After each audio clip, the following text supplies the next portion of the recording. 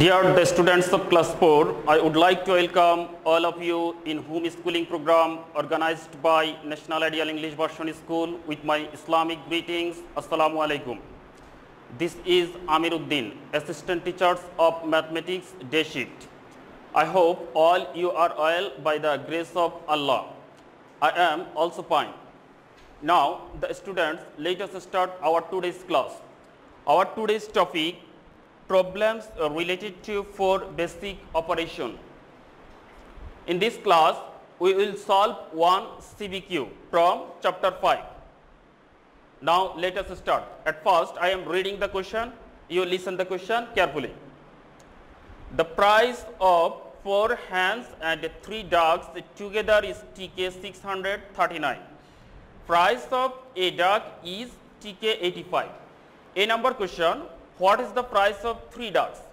B number question, what is the price of 1 hen? And C number question, what is the price of 5 dogs and 8 hens together? At first, we will solve A number question. What is the price of 3 dogs? Here price of 1 dog is given, which is 80 TK 85. Now 1 dog's price is TK 85, another dog's price is TK 85 and another dog's price is TK 85. So total 3 dogs price will be TK 85 plus TK 85 plus TK 85. But you know that multiplication is the short process of addition. So we can, if we multiply 85 by 3, then we can easily solve the problem. So the price of 1 dog is TK 85. Therefore, the price of 3 dogs is TK 85 multiplication 3. Now we will multiply 85 by 3. 5 3s are 15. From 15 we will write 5 and 10's place digit will add with others 10 place digit. Now 3 8s are 24. 24 plus 1 is equal to 25. That means the price of 3 dogs is TK 285. And answer is TK 255. Now we will solve B number question. What is the price of 1 hen? From A we get price of 3 dogs is TK 255. Now here given that price of 4 hens and 3 dogs together is TK 639. If we subtract price of 3 dogs from price of 4 hens and 3 dogs, then we get price of 4 hens. That means we have to subtract 255 from 639. Now 9 minus 5 is equal to 4. Now we have to subtract 5 from 3, but it's not possible because 5 is greater than 3.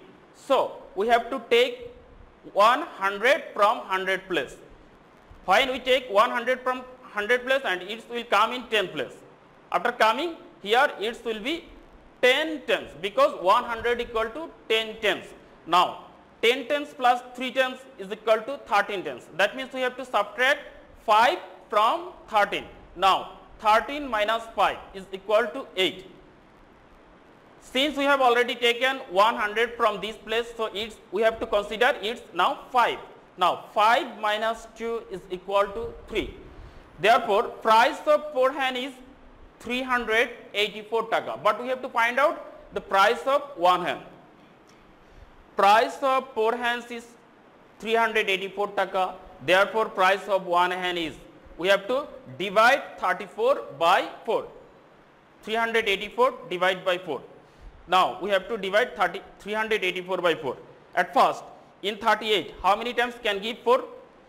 4 1s are 4, 4 2s are 8, 4 3s are 12, 4 4s are 16, 4 5s are 20, 4 6s are 24, 4 7s are 28, 4 8s are 32, 4 9s are 36, 4 10s are 40.